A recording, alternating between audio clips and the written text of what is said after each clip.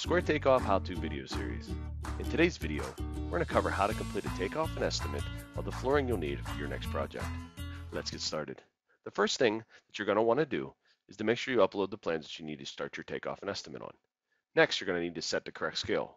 I can see that this scale has been set because I can see that my scale is currently set at 63 feet and also is indicated by this blue line located here at the bottom.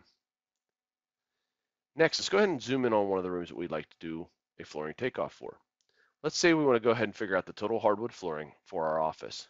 From here, I can simply select the templates, and within my starter templates, I can go to my flooring assembly starter package, and underneath the flooring assemblies and hardwood flooring, I can see oak hardwood flooring.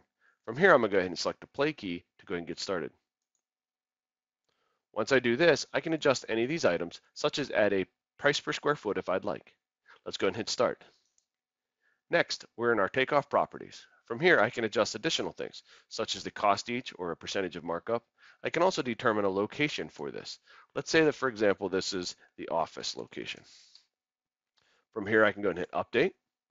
I can also adjust any of the items' names or product numbers as need be, and I can also adjust the total coverage per box. At this point here, I'm going to go ahead and hit save. And now I'm going to simply go ahead and click around the perimeter of this office.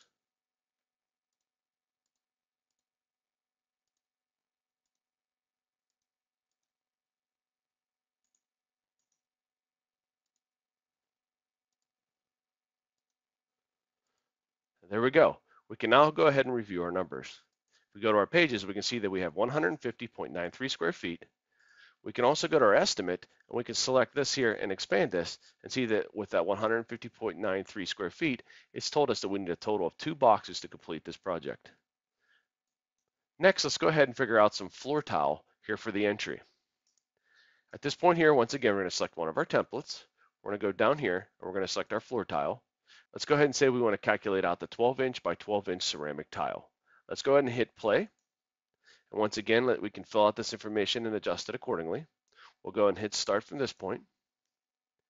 And once again, within the takeoff property, we can adjust certain things, such as the coverage of the grout, the cost, any type of waste percentages. We can also do the exact same thing within here and simply once again adjust the cost, the tile length, so forth and so on. At this point, let's go ahead and hit save and start our measurement. From here, once again, just as we did with the hardwood flooring, we can go ahead and click around the perimeter.